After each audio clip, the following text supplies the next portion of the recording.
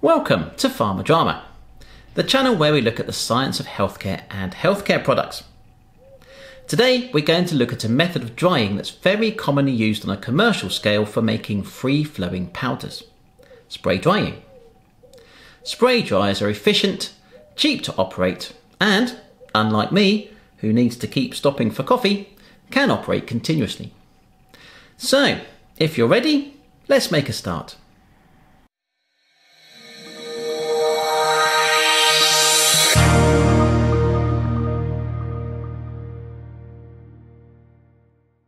Spray dryers are used to dry solutions and suspensions. That might sound odd to you. Why would anyone want to dry a solution? Surely it's supposed to be wet. And that, of course, is true. If the final product is a solution or suspension, then it doesn't need to be dried. But there are many other reasons why materials are dissolved during processing. The principal reason is that dissolving several materials in solution is an excellent method of mixing. When molecules are dissolved, they can freely interact, so that when the water is removed, the powder obtained should be homogeneous and perfectly mixed.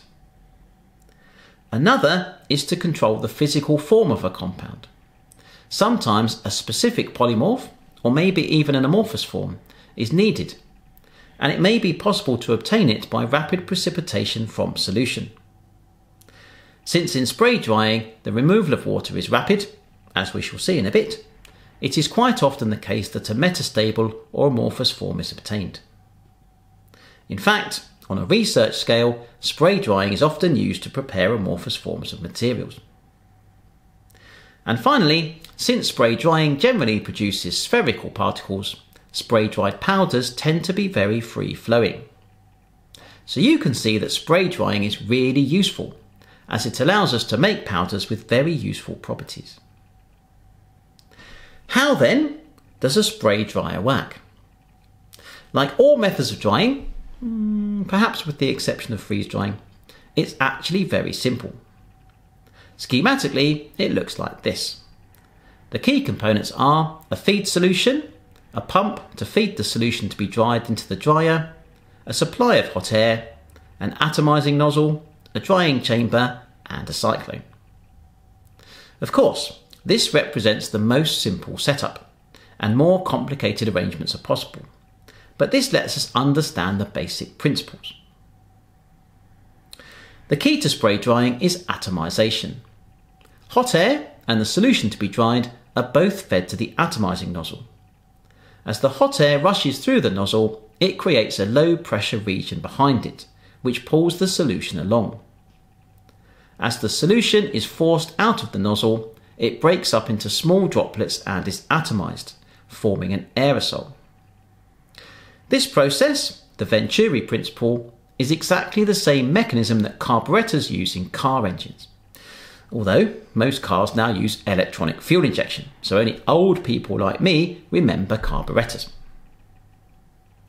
Being liquid, the droplets form spheres when aerosolized, because spheres have the smallest surface area to volume ratio of any geometric shape.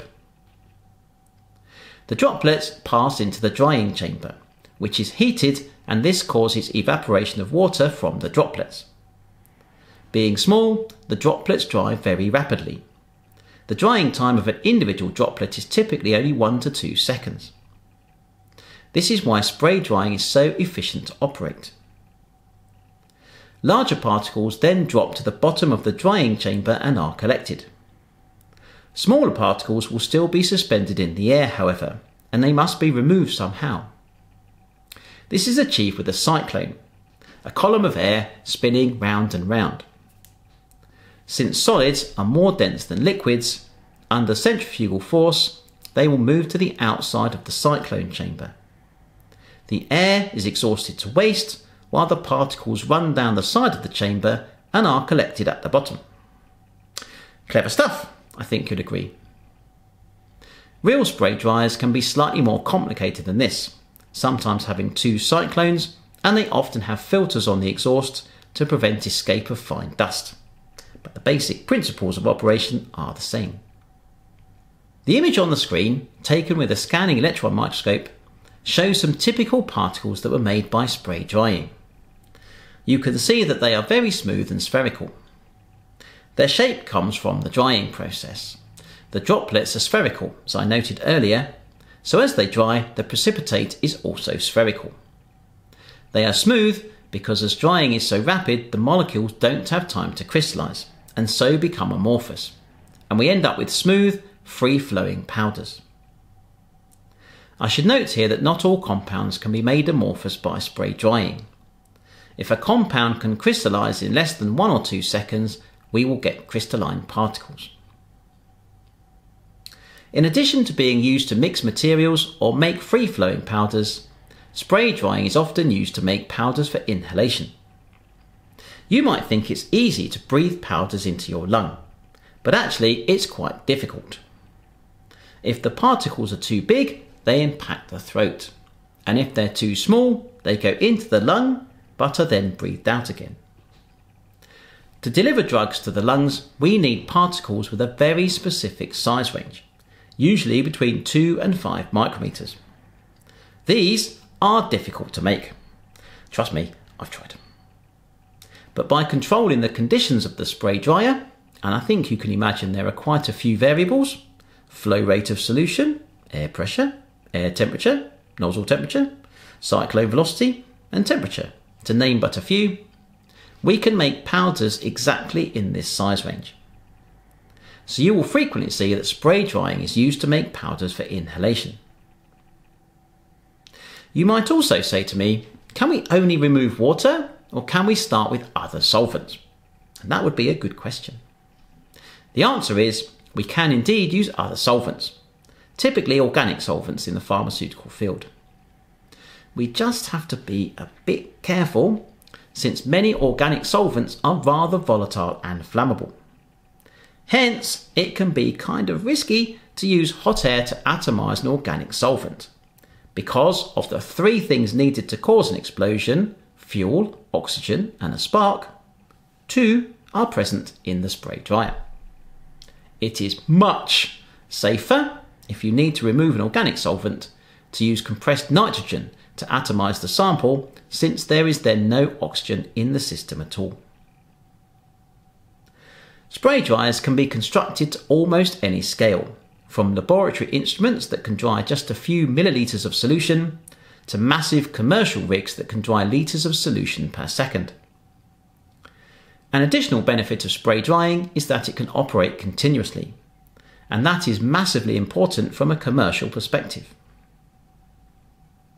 And that is all we need to know about spray drying. Spray dryers work by atomising solutions into a heated drying chamber. The heat causes rapid evaporation of water and the solidification of any solute to create spherical particles. As solids are denser than liquids, the dry particles collect at the bottom of the chamber. Smaller particles are separated from the hot air in a cyclone. They are spun to the outside of the chamber under centrifugal force, and the humid air is exhausted to waste. Spray dryers produce spherical, free-flowing, and often amorphous powders, and are typically used to mix materials or make powders for inhalation. Because they can operate continuously and dry droplets in just 1 or 2 seconds, they are extremely cost-effective to run. I hope that made sense.